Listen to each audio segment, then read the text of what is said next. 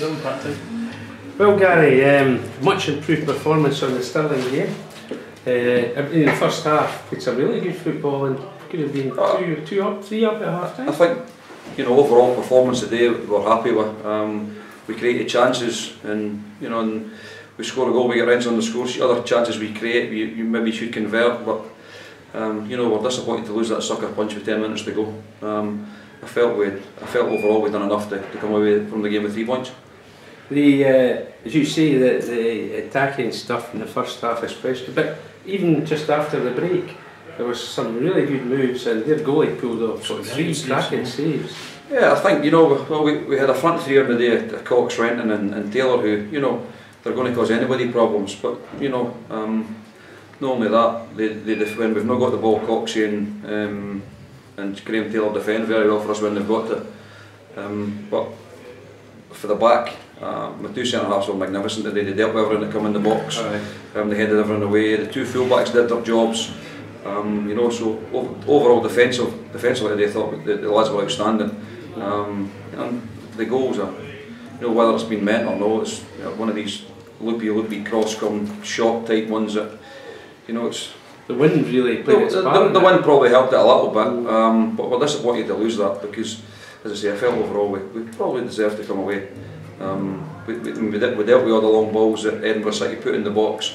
Craig Barr and Jamie Todd were 2 fantastic performances, and a little bit of help for the full-back sticking round and covering when they had to as well. And I thought throughout the team we never had a failure throughout today, but just disappointed that we didn't come away with the 3 points because I felt we deserved them. Looking at this coming week, got Albion Rovers here on Tuesday night, which is a very important match for various reasons, and moved down to 5th on goal difference, but I mean that's games in hand. So really, it's a case of turning these games in hand into points. So that's it. We've got 2 and 3 games in hand on the teams above us now. We go and win them. We're fine. Hopefully, we can take our performance from today into Tuesday night.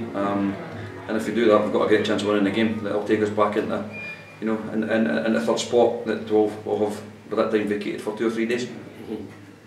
And what about is Jordan Sheeran be joining? That's possible.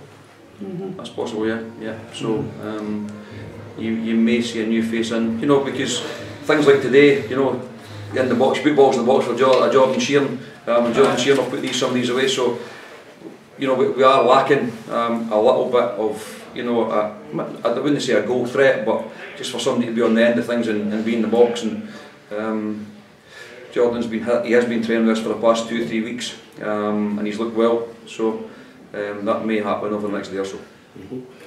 And Chris Hamilton, well, that's one more game. He's got one. Chris Hamilton on this Tuesday night and be available for next Saturday.